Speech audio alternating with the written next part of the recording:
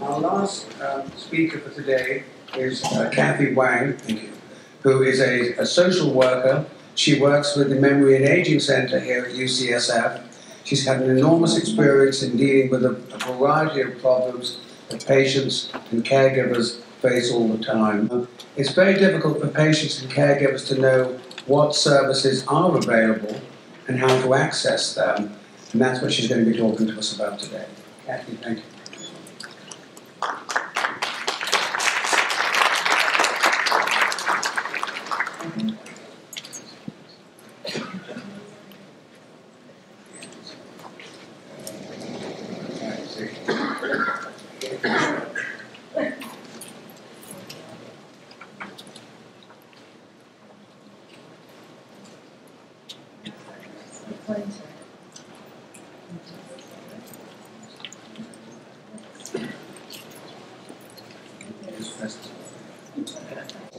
Hi, how's that?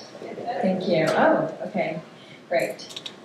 So how many of you guys have experienced this before? I myself have as well as a social worker. It's incredibly frustrating, and so my hope today is to link you all with some resources and information that you can apply to your situation or your loved one who has Parkinson's disease, and also advocate for yourself and for your loved one. I want to preface by saying that I'm going to use persons with Parkinson's disease and patients interchangeably. I apologize. So I see my role as treating patients and families in a more holistic perspective. The patient pretty much has a multidisciplinary team. Not everybody has all of these folks, and not everybody has this little amount. I feel that the family and caregivers are really important, and I wish I had more time to create slides just for them because they need their own support system. But today we're just going to talk about patients, and then I'll later on talk about families and caregivers. So I feel that, for example, all of these people play a big part in making sure the patient's quality of life is maintained. Communication is very important, and I feel that my role is to ensure everybody is communicating on the same level and that the patient's needs are addressed. Also, the family's needs are addressed. So moving on. These are some of the topics I'm going to be talking about. These are the big topics. Education. What do you know about it? Do you know enough about Parkinson's disease? The what, when, ifs, and whys. The legal affairs. Do you have all your paperwork in order? We'll talk about advance directives and wills. Government benefits, our favorite. Social Security, SSI, SDI, all that exciting stuff. And then community resources. So, ask questions, talk to your doctors, join an organization or two. The American Parkinson's Association and PD Foundation are huge in providing a lot of resources and workshops. Also, attending conferences like this one is also a good opportunity to network with others. Joining a support group, if you haven't yet, it's really a great opportunity to have a space for yourself and meet other caregivers or even other patients who have Parkinson's that are experiencing the same thing. If support group is not your thing, then I suggest also finding a therapist where you have your own personal space to vent, express your thoughts and feelings and experiences without guilt. Family Caregiver Alliance, you've probably heard of it, a huge organization in San Francisco that provides a lot of workshops and education, webinars, support to family and caregivers. I'll go back to that. Caregiver Resource Centers, we're fortunate in California that there are 11 of them. These resource centers, each resource center covers certain number of counties, and what they do is provide local information, support groups, respite care, and so forth for that particular county you live in. And here are some of the things that they, that they offer. I refer families to these organizations, especially when, for example, I don't know what's available in Kern County.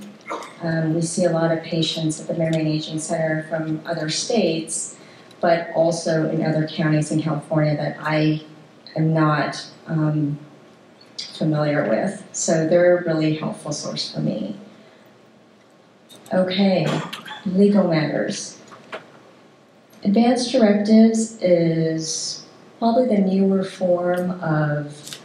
term for power of attorney of healthcare or living will.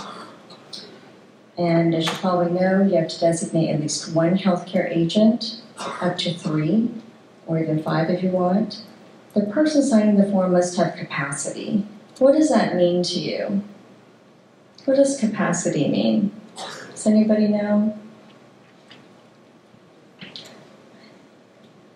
In this instance, it's someone who knows and understands what they're signing.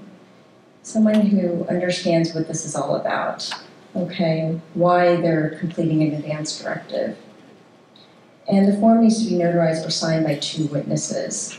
These witnesses don't have any responsibility for the person's healthcare needs.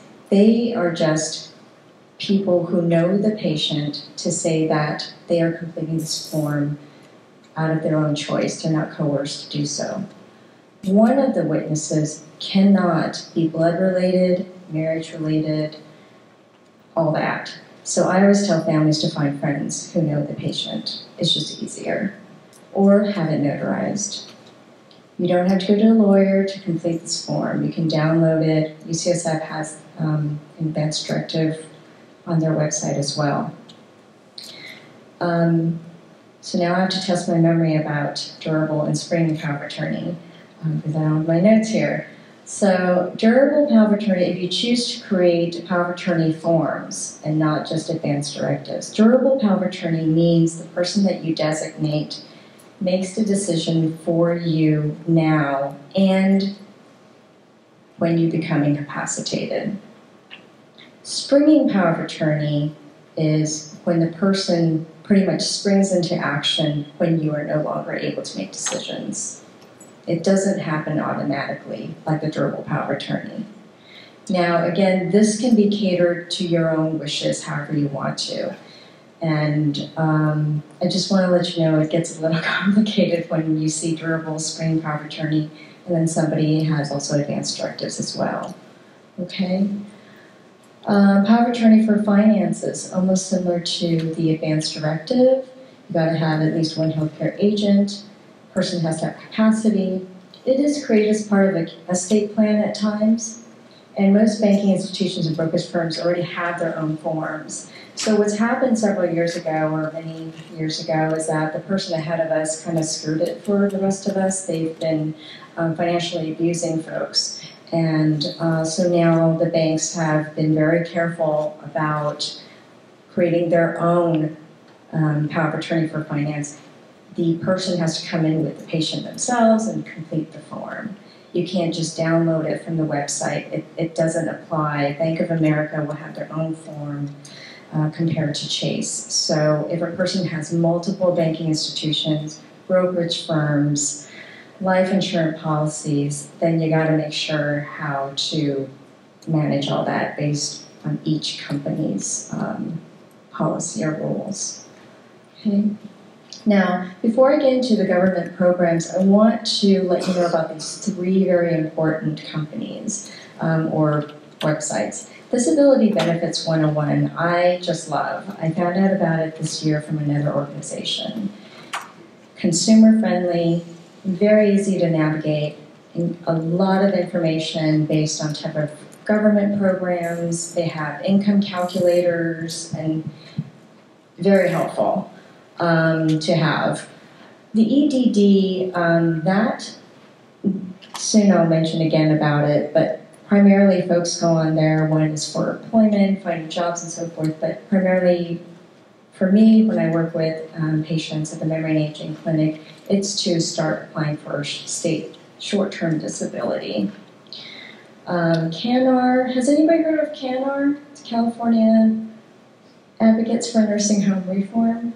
A lot of people don't know about it. One is because they don't do any advertising. Second, when people hear it's a nursing home reform, well, we're not at that state, we don't need to go there yet. They have so much information about legal rights, they protect consumers, elderly, and so forth in nursing homes mostly, but it's a lot of education about Medi-Cal, long-term care insurance, spousal impoverishment laws, and they also provide, did they say legal referrals as well? And just kind of as a snippet, they will highlight certain nursing homes that have not done a good job. It's like bad nursing home of the month. They'll do that on their website. So that's CANAR. All right, so very quickly, SSI, basic qualifications, 65 or older, disabilities, limited income, blind, disabled children qualify. SSP is a state supplemental program that I think 13 states, including California, has decided to add a certain amount of money to SSI. I'm not sure how they calculate it, but Social Security Administration has worked with certain states who choose to participate to add the money to SSI. So this is the average. The maximum with SSI and SSP, you get about $900 for an individual and about $1,500 for a couple. If you have SSI, you automatically qualify for SSP and Medi-Cal benefits. Okay. SDI, this is the California state plan for people with disabilities, cash benefits, who've worked before becoming disabled. They pay you 55% of your wages up to 52 weeks. Okay. It's a short-term benefit. Okay, SSDI is a federal program for folks with long-term disabilities. You qualify for this insurance if you've worked into it or if families have worked and it's been paid into it, you've paid into it.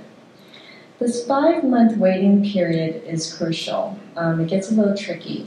You can utilize all those 3 benefits and depends on your situation. So for example, if you are disabled for whatever reason, let's say you have increased tremors and you're unable to work on the computer, and your physician agrees you go on physical therapy and maybe you'll be out of work for maybe 6 months. Okay. But if your physician and your multidisciplinary team feels that you're going to be disabled more than even a year, about 6 or 8 months, you might want to look into applying the SSDI. The thing is, if you are approved for SSDI, they will pay you on the 6th month that you qualify for. So that 5 months that you're waiting to get the money, you're hoping you still get the SSI to pay for it, or I apologize, the SDI to pay for it, okay?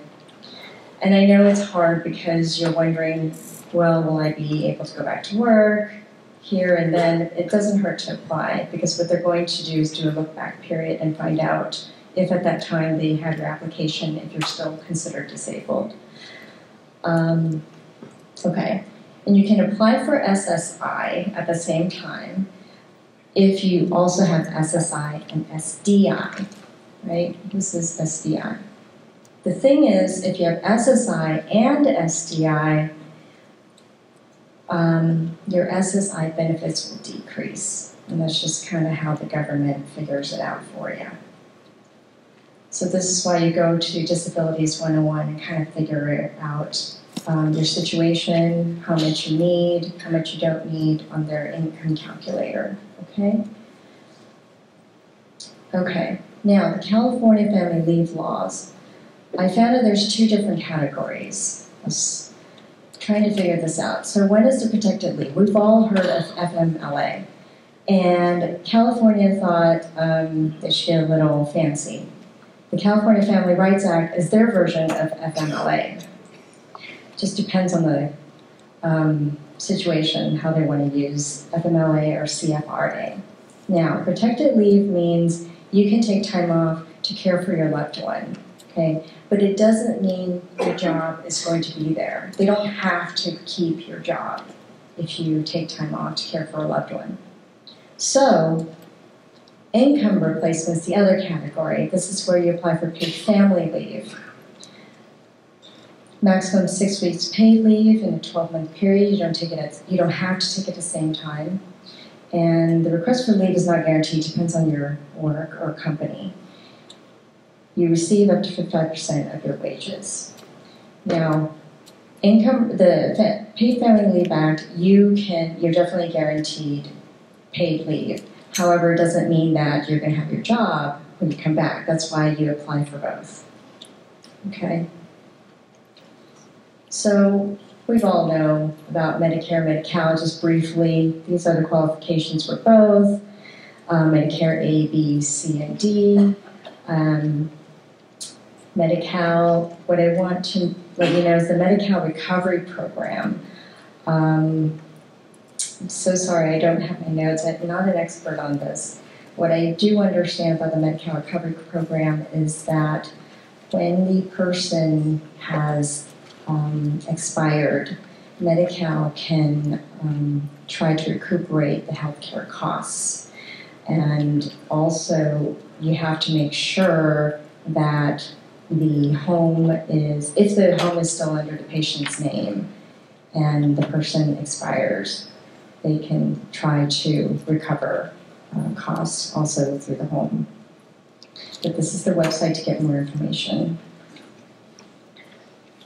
One thing I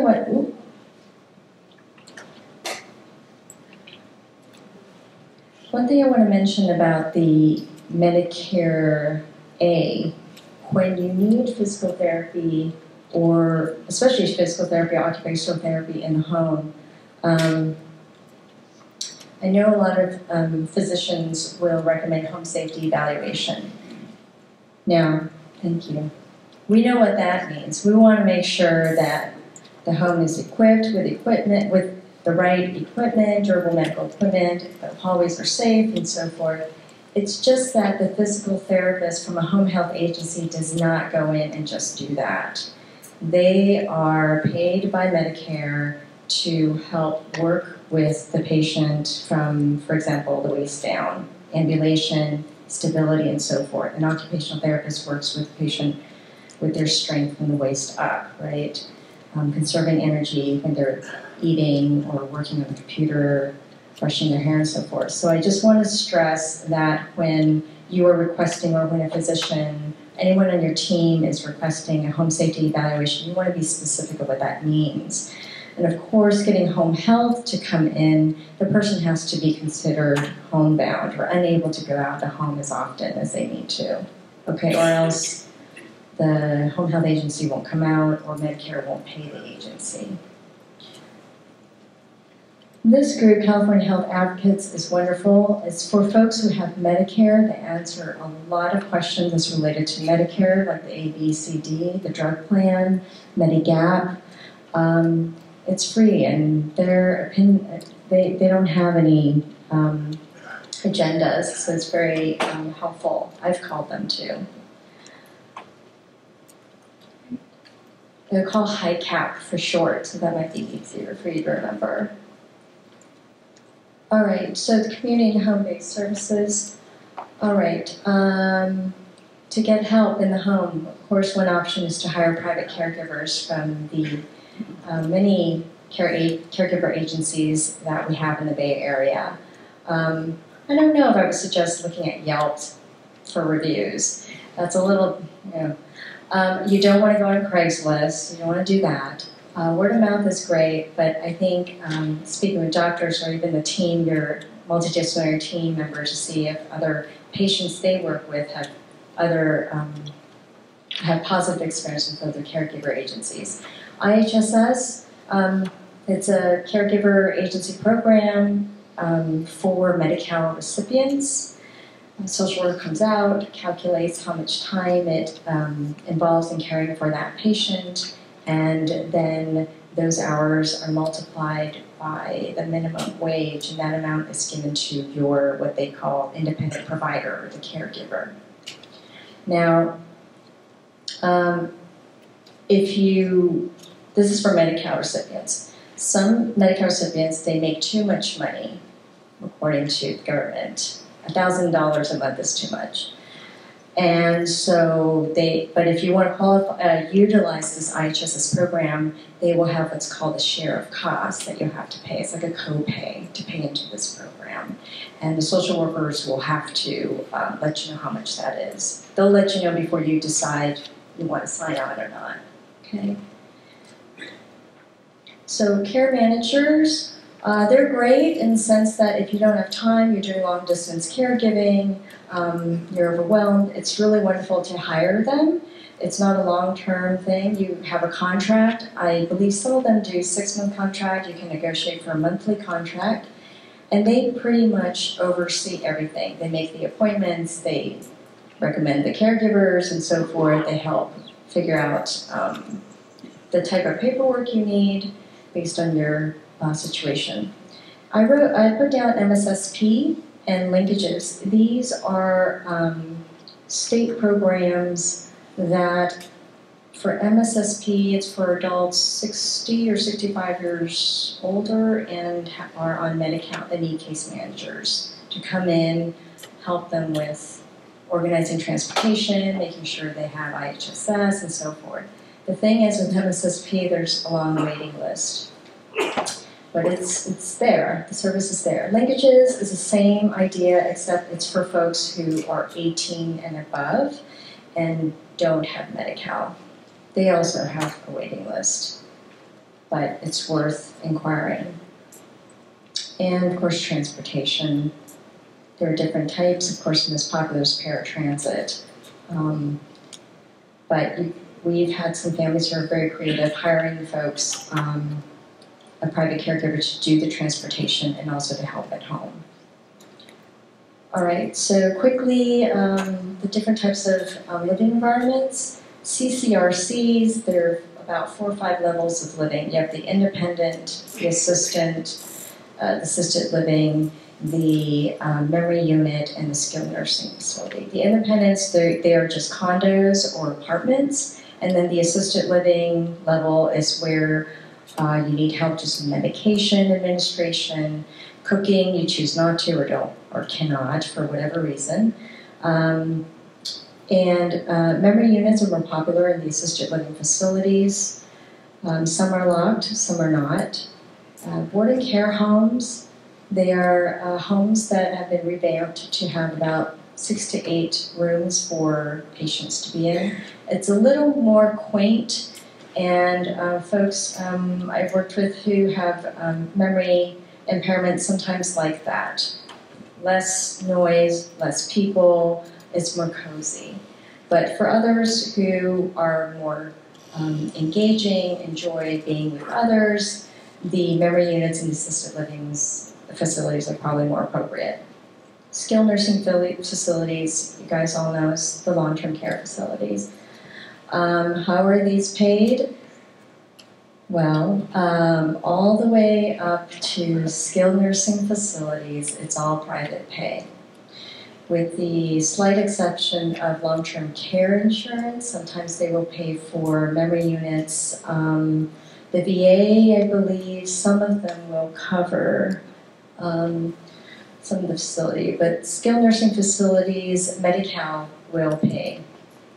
And then it's a matter of finding the available Medi-Cal beds. So Social Security will pay for boarding care homes, just that the money will go straight to them. Okay. All right. So that's the part that I'm looking forward to. Okay, so aside from all the governmental benefits and then the advanced directive and so forth, I think it's also important to let you know what are some available positive and fun activities that's going to help boost mood and instill confidence. I love this Arthur Ashe quote of starting where you are and use what you have and do what you can.